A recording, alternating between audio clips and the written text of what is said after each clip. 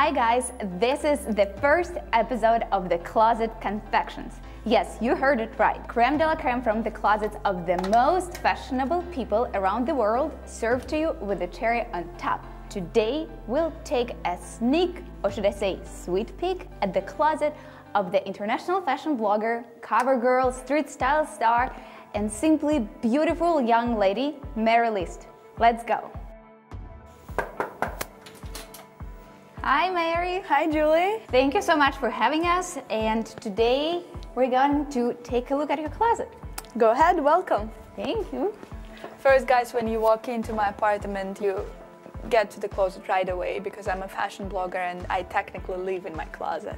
Which is very realistic.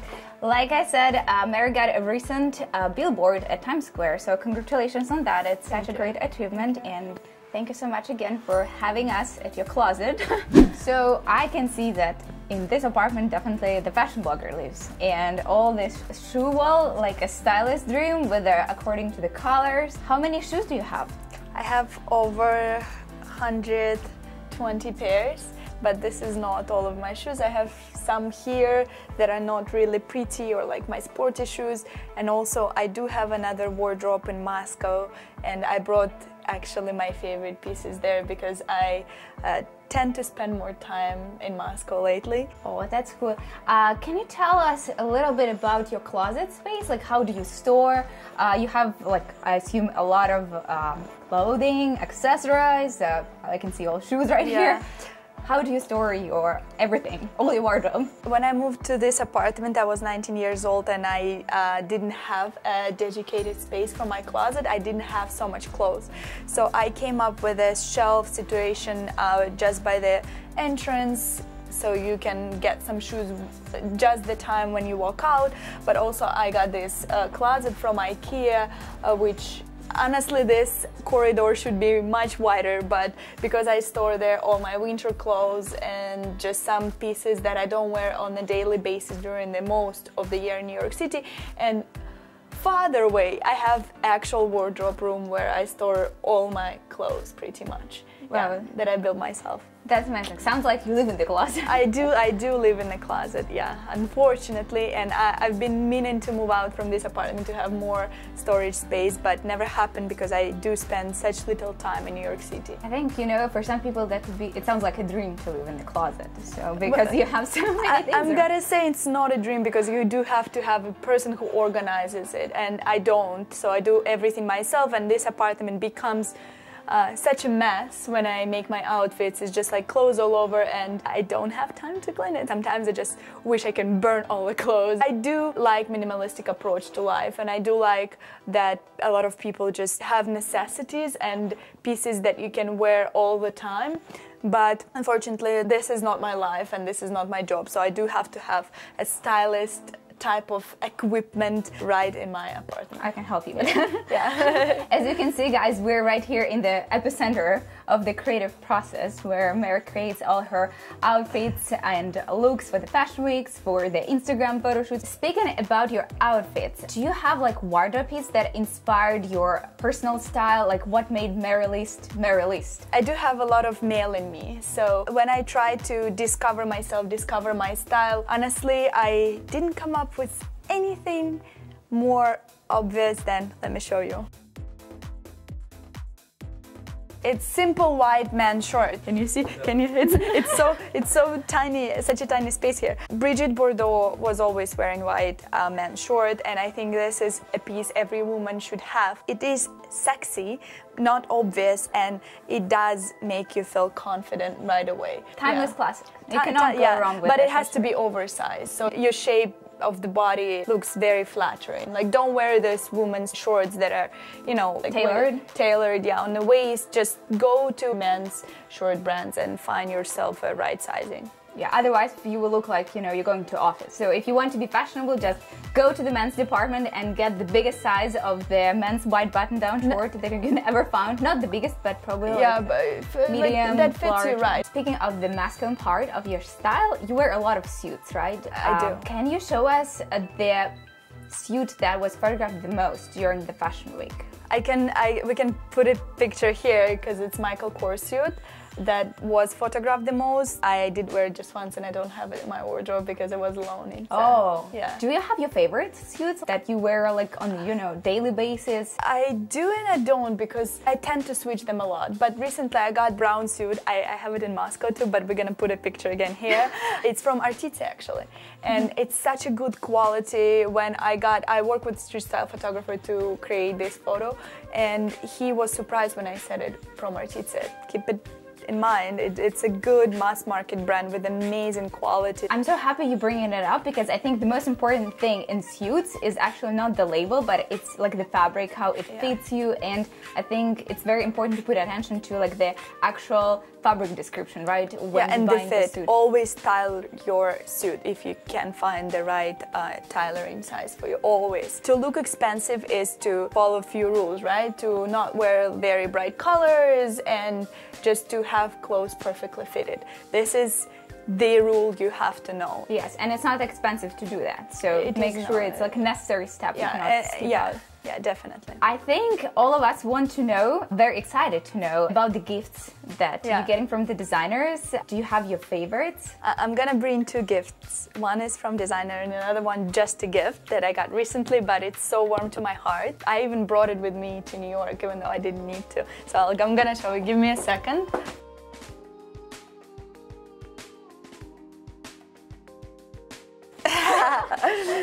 I'm playing with your shoes while you're gone. Stylish dream. So the first piece would be this Bulgari bag. Oh, it's so beautiful. It is beautiful. Unfortunately, I don't wear it quite a lot because it's a more dressy side of the bag. But I did get it from the brand Bulgari, and I always dreamed to have this bag. I could have purchased it, but I always thought that my first Bulgari bag should be from Bulgari when I start working with them. So it's just gonna be a sign for me and will be something that I'll keep for the rest of my life. So I wanted this bag. I was manifesting and working with Bulgari because it was my dream brand to work with, and you wouldn't believe, but 2 days later Bulgari emailed me asking me to create a promotion for their perfumes. So they gifted me the bag and I did promote their perfume. So that was pretty amazing point in my life, and I do cherish this bag a lot and I love it so much. You work hard, you get what you want. Yeah. You can say, guys, that bag proves that your dreams come true if you work hard for them. So don't give up. Yeah, definitely don't. And the second piece is this cozy, beautiful sweater from Brunello Cucinelli. Very cozy. Yeah, it's very cozy. Yeah, they has very like these cute cliffs, and honestly it's so funny because I've been wanting to buy a new good cashmere sweater for this life, and my boyfriend gifted it to me during New Year's. I was shocked, first of all, and I do wear this sweater all the time, and I just love honestly even to sleep with it because it just has very sentimental value for me. Oh, that's so sweet, and that's very thoughtful gift, I feel like, when you wear it, something cozy, warm, and it reminds you about your like boyfriend. a scarf or a good pair of gloves, something that keeps you warm during the whole time. Cozy chic. That's, guys, an idea of how to be cozy and chic at the same time. So what I'm really excited to ask you, if you have some pieces with history, I'm sure you do. Maybe you got them like somewhere far away from New York, from Moscow, like it was some very little town when you were traveling and in the thrift store, which does not exist anymore, or maybe you were gifted like from the family member.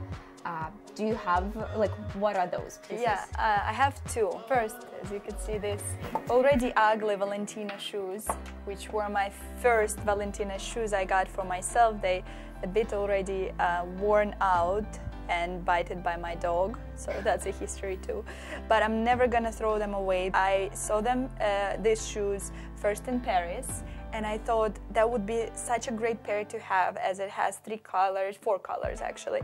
And at that time my wardrobe was very girly, and I thought I would wear them all the time, and I fell in love with the shoes. But Paris store, I'm lying, it was in Milan. Milan store didn't have my size in, and they said that Venice had my sizes. So I decided to go to Venice for these particular shoes, and I've never been in Venice, so I thought that would be a good reason to travel there to get Valentina shoes.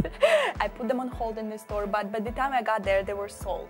Yeah, it was a limited collection of Valentino. So then I discovered they had them in Paris, and I was actually headed to Paris for Fashion Week.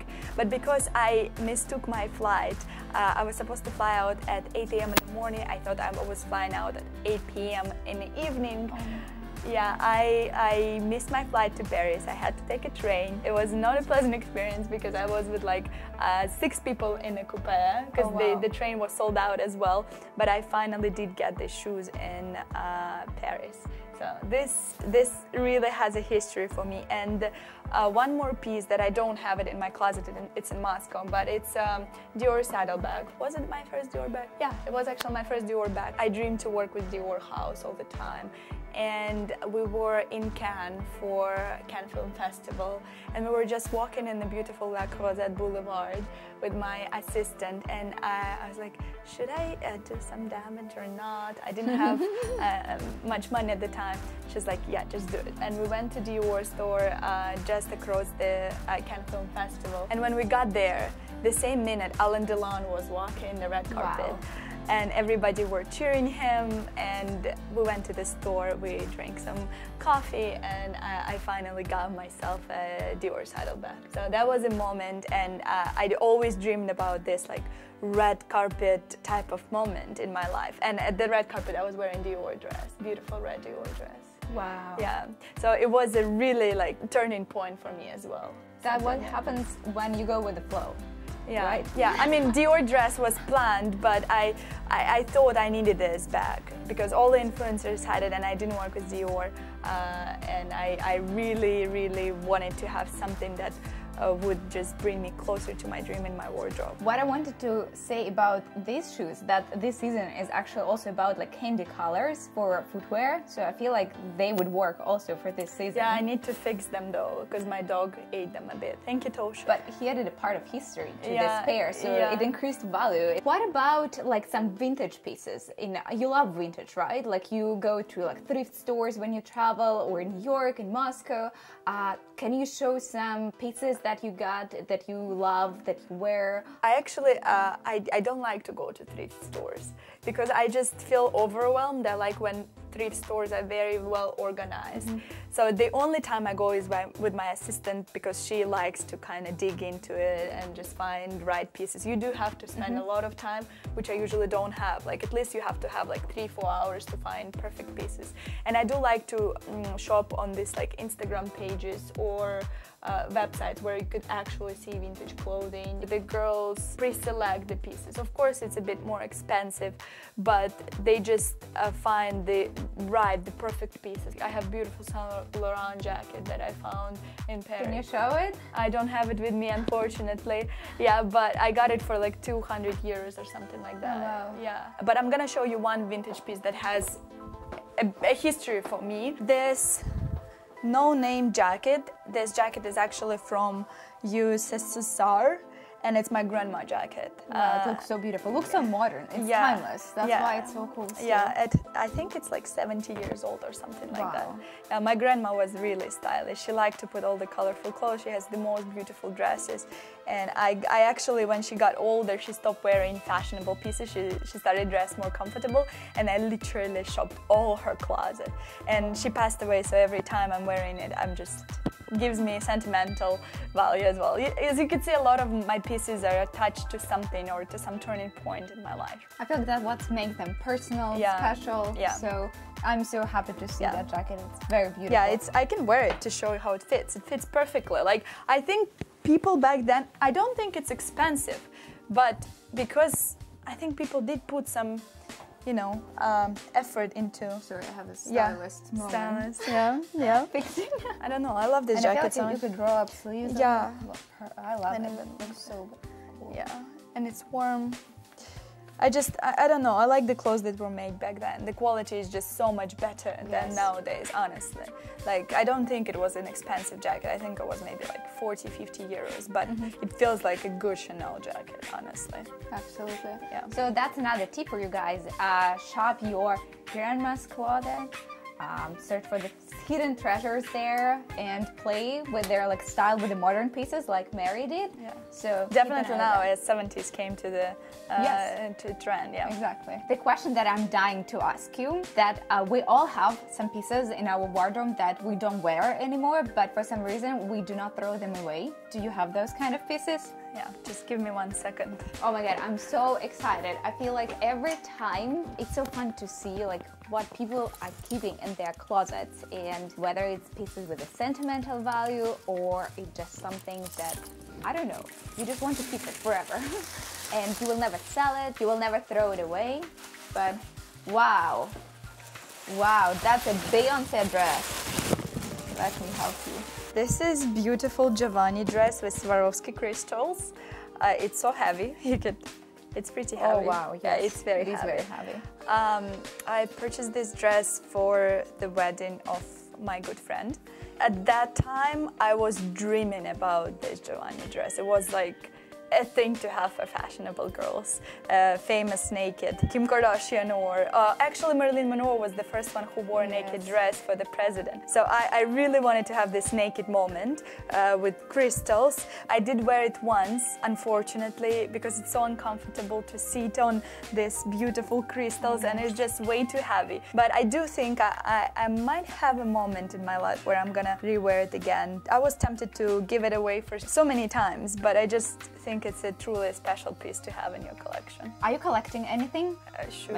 Like, oh yes, I can see that. Shoes. I do have a thing for shoes. Not bags, not denim. A lot of my girlfriends, they do have a thing for good denim. I don't. I always will have a second thought of purchasing a bag or a jean or a coat, anything, not the shoes. Like every time I see shoes I like, I'm very picky with my shoes. I know I'm gonna wear them for a very long time. Some of my pairs are 7, 8 years old and they're still perfect. I do fix them all the time and just like keep them, because shoes something that brands don't give me also for like fashion week or for the shoots. So I do have to have a lot of pairs just to be able to style any clothes I get to wear during my shoots or life or anything like that. So shoes for you, it's like an investment, right? Investment, yeah. But also I don't know why, I just have a thing. Some pairs I never wear. For example, these beautiful Giuseppe Zanotti shoes with the bow, they look so beautiful on your feet and just make, I don't know, just it's a statement definitely, but it's so hard to style it. You have to wear in absolutely nothing, very short mini, and that's it. So all attention like on a the blazer, shoes. a long yeah, blazer. that's what I actually style it with, like a long Dior blazer, like men's blazer with these shoes and just naked legs, and that's it. Where do you wear them for? Like a fashion week? Yeah, it was fashion week. Yeah, it was like some sort of event. But I do want to have some moment in my life where I get to wear them.